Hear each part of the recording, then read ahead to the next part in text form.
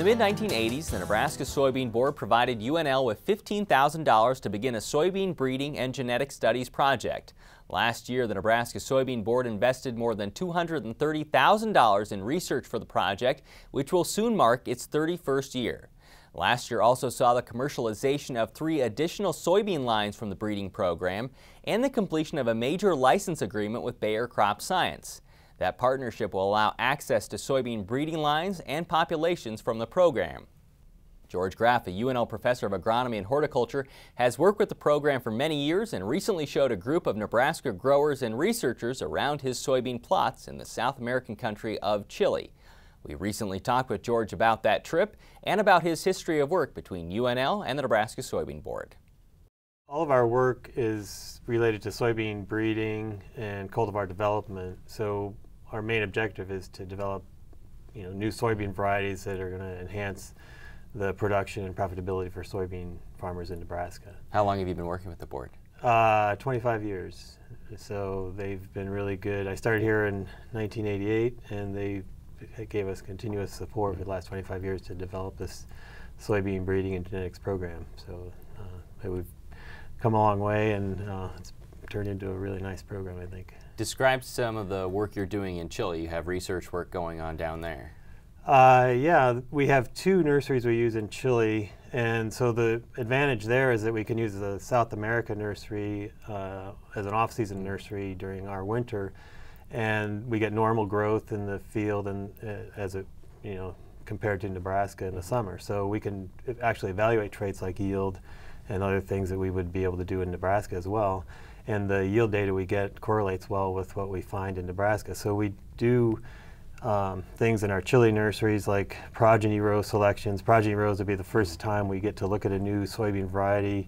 We have about 10 or 12,000 progeny rows in Chile. And so we grow those and make selections out of those that can then come back and go into yield testing at multiple locations in Nebraska. We also can do some pretty specific yield test experiments with drip irrigation, because in the region we use in Chile, they get no rain during their summer, during November to April. So we can provide really specific water treatments. We can provide full irrigation and get that yield comparison, and then we can provide like a managed stress and induce stress at certain developmental stages, like full, beginning pod or later in seed fill.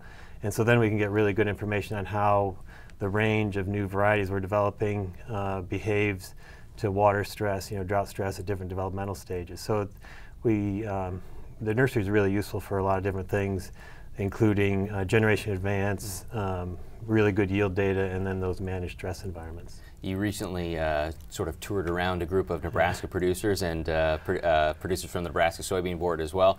What did they find interesting, or what did they think maybe they saw that could be used in Nebraska or could help out, at least in production overall? Well, they saw our plots, the drip study plots. They saw some of the new the populations that we have there from some new crosses, so they could see kind of the traits that are in there. There's they could see the plant growth. I think the plants were right about R4, so they were beginning to set some pods, and they could see the differences in our irrigation treatments, in those plots between the fully irrigated and the limited irrigation treatments in terms of plant height and Sure. some beginning pod set. So that part was interesting. They also learned about the agricultural system in Chile. In that region, all of the irrigation is dependent on snowmelt from the mountains, and there really is no rain during the season. So all the agriculture, the fruits and grapes and vegetables, and all the research, the agricultural research that goes on there is all dependent on 100% on snowmelt from the mountains. So that was another interesting component of that. What's next for you? When do you go back, and what does the harvest look like down there? Well, in Chile, they don't really grow soybeans commercially, so there's a lot of companies there doing research, using it for things like what we use it for. Harvest will start the end of this month, so I go again the 25th of March to collect data, make selections, and start harvest in the beginning of April. So the plants look really good. We're getting good response from the treatments. The populations look good, and the progeny row fields all look good. So there's been really good growth, and we're looking forward to a lot of good data.